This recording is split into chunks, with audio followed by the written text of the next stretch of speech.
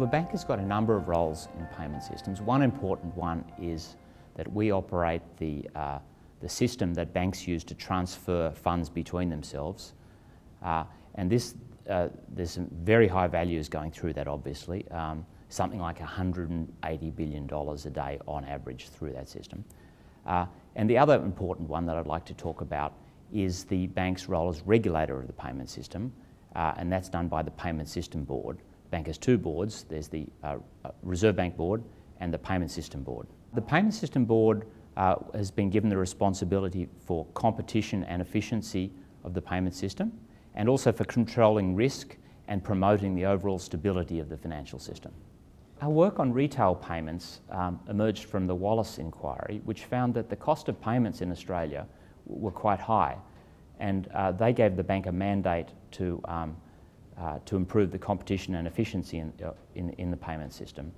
So our early work was with respect to cards, the payments card systems, where there are a number of fees that weren't particularly transparent. There were also restrictive rules on merchants. And so the bank has put in a series of standards or regulations to improve the competition and efficiency in the card systems.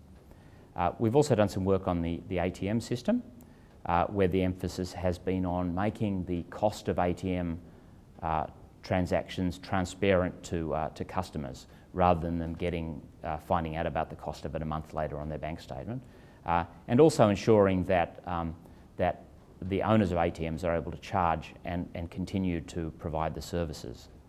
The bank has a responsibility to ensure that licensed clearing and settlement facilities operate in a way that promotes the stability of the Australian financial system.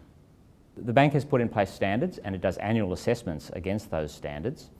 What we do is we have ongoing dialogue with the clearing and settlement facilities. We understand their business models, we understand the risks they're taking, the new products they're offering, and once a year we do an assessment of those clearing and settlement facilities. The new payments platform is an exciting project that is building a new centralised or hub-based infrastructure that all financial institutions will connect to.